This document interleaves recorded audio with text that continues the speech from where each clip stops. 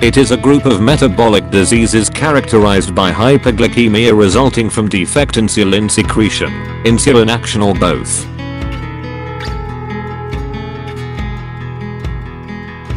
The chronic hyperglycemia of diabetes is associated with long-term damage, dysfunction, and failure of various organs, especially the eye, kidney, nerves, heart, and blood vessels. In this video, contain chronic macro and macrovascular complication of diabetes mellitus. Macroangiopathy, an angiopathy of small blood vessels, hyperglycemia, damage of endothelial cells, basement membrane grow thicker and weaker.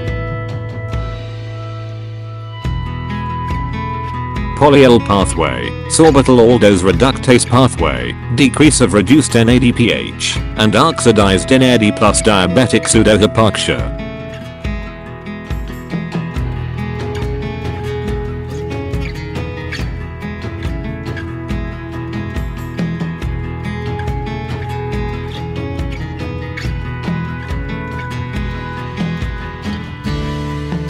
Sorbitol has significant osmotic effect. It means it can absorb more fluids. Accumulation of sorbitol in tissues, which has less sorbitol dehydrogenase such as eye, kidney, nerves, cause tissue damage. Diabetic retinopathy, damage of the vessels of the retina. Mechanism, endothelium damage, thickening of basal membrane, changes of osmotic pressure, hemorrhage, macroaneurysms, deposition of protein and lipid exudates, edema of macula. Other complications, cataract, glaucoma, disorders of refraction and motility.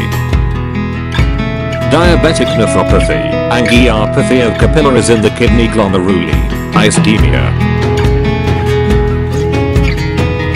Symptoms, microalbuminuria, kidney failure, edema. Diabetic neuropathy, angiopathy of vasa nervorum.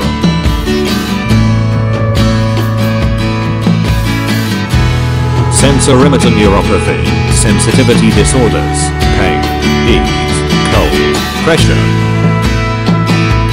Vegetative neuropathy, changes in sweating, urogenital dysfunction, gastroparesis, nausea, diarrhea, constipation, tachycardia, hypertonia. Diabetic foot, ulcer, infection, gangrene, amputation. Atheresclerosis, chronic macrovascular complications of diabetes mellitus. Complications due to atherosclerosis, coronary events, acute myocardial injury, angina, peripheral vascular disease, stroke. If you are interested in my video creation, like this video, feel free to give your comment. Please subscribe us on YouTube.